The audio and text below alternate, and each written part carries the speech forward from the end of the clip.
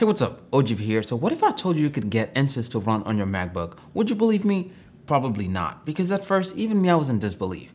But throughout this video, I'm going to show you exactly how I did it and how you can get ANSYS or any other software, quite frankly, to run on your MacBook without any given issue. So let's talk about what you'll need first. Now, of course, you'll need your MacBook. Don't really matter if it's an M1 or M2, but the M2 might perform just a little bit slower than the M1 Max. If you have an M1 Max, great, like I do. But if you don't, it's okay, everything will work fine. And of course, you'll need Parallel, which is a virtual machine that allows you to run Windows on your computer without the need to reboot your entire Mac or share your drive. But if you don't know what Parallel is, go on their website. They have more than enough information on their website on how to install it. And if you're a student, check with your university because they might offer a discounted version or even a free version of Parallel, which my university does. So don't go and pay the full price if you don't have to. Anyway, let me explain why ANSYS isn't working for you, which might apply to other software like SolidWorks, which I already have a video on how to install SolidWorks on your MacBook. Link will be in the description below. Go ahead and watch it if you need SolidWorks also. So here's the problem you might be facing. Parallel is a virtual machine like I've stated before, and ANSYS doesn't like communicate to virtual machine that might be able to communicate to the proprietary device, which is your Mac. Now think of the Mac drive as the Pacific Ocean and Parallel as the Atlantic Ocean. Although they occupy the exact same area, they really don't like communicating with one another, which is why ANSYS isn't working for you. There's a clear distinction between the Pacific and the Atlantic based on the color of the water. And even with the naked eye, you can clearly see a distinction between the Pacific and the Atlantic.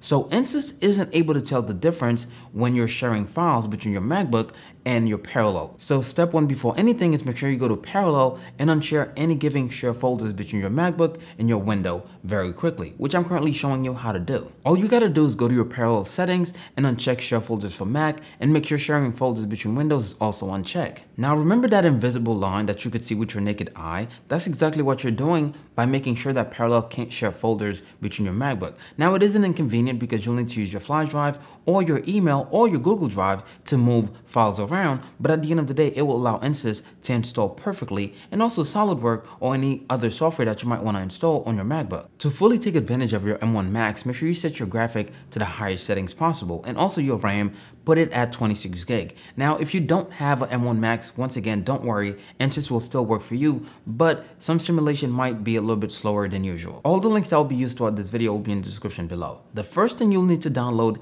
is x64, not ARM64. Now, even if you have Windows 11 ARM64 like I do, don't worry, make sure you download x64 since they include both in it anyway. Once your download is over, make sure you restart your computer. Now, don't just close out Parallel. Make sure you restart it like you would restart your own computer. Go into the power settings and restart Parallel altogether because x64 needs to update to fully install within your virtual machine. Now you're ready to install ANSYS. Go ahead, download ANSYS wherever you're installing it. Now remember, I'm installing student version R2, so your step might be a little bit different, but everything should be the exact same, technically speaking. ANSYS should be in your download folder as a zip file. Make sure you extract all before you start installation. Now go into your extract folder and scroll all the way down till you find the setup file. Make sure you right click on it and run as administrator, which you'll see why later anyway. Now go ahead and follow all the typical prompt that you would have received if you had installed any given other software on your computer anyway. When it comes to your directory, you don't really need to change anything, but if you do want to change the directory where you're installing ANSYS,